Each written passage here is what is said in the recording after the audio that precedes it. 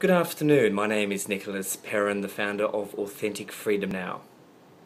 And this week's topic is on how can I connect to inspiration and how can I bring that into every moment of my life.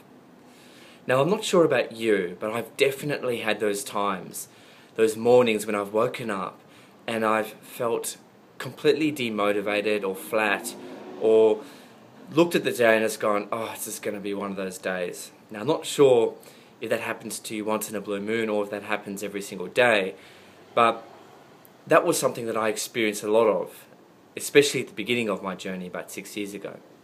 So the purpose of this 5-minute little video is to support you in being able to connect to your inspiration and how to really set your day up in a really positive, constructive way so that you really maximize the value and that you really get the maximum amount of enjoyment and fun out of it, because at the end of the day we're here to have fun and to learn and to be ourselves. So first of all, what is inspiration? So inspiration literally means in spirit. So when we are connecting into that heart space, when we're connecting into that feeling space, we are one with the 0 point field, or that divine intelligence, we are connected to inspiration. And you may be familiar with some forms of inspiration, some very creative ideas, or perhaps you've experienced problems in your life and you've been pondering over those problems and you've received an idea. Now those ideas come to you in the form of inspiration. So why is it important to connect to inspiration? When we are connected to inspiration, there is truly nothing that we can't achieve in our life. We are one with all that exists. Now the truth is that for every single problem that already exists out in the world, and every problem that you are currently facing in your life, there is already a solution that is out there. So why is it important to connect to inspiration? Because when we connect to inspiration, we allow ourselves to connect to the solutions to our problems and to be able to move forward in life. When we move forward in life, we expand, we grow, we become a more fuller person. We have a deeper remembering of who we truly are. So the golden nugget for you today is, well, how do you actually do that? And at the end of the day, a good idea is great, but it's only as valuable as it can actually be implemented. So this is my recommendation. The first thing that you do in the morning is you connect to inspiration. The first thing, don't do anything else. Just get up in your bed and follow this.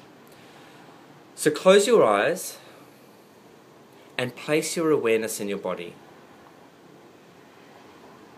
Take a few deep breaths in through the nose and out through the mouth. In through the nose, out through the mouth. Since we've placed our awareness on the breathing and we've made a decision to be in the body, not in the mind, we are already accessing what's called a theta brainwave state. And the theta brainwave state is accessing other aspects of who we are. When we're in our head, thinking, that's in the beta and alpha states. As soon as we're dropping into a slower rhythm, into the theta, and even sometimes in the delta state, we're accessing a much larger aspect of who we truly are. So once we've calmed down and our awareness is in the body, we're in the present moment, all we're focusing on is in the now. If you don't know how to place your awareness in the body, put your attention in your feet and just focus on that in the beginning. Once you've done that, it's really important to actually make a wholehearted decision. And what we're going to do is make a command.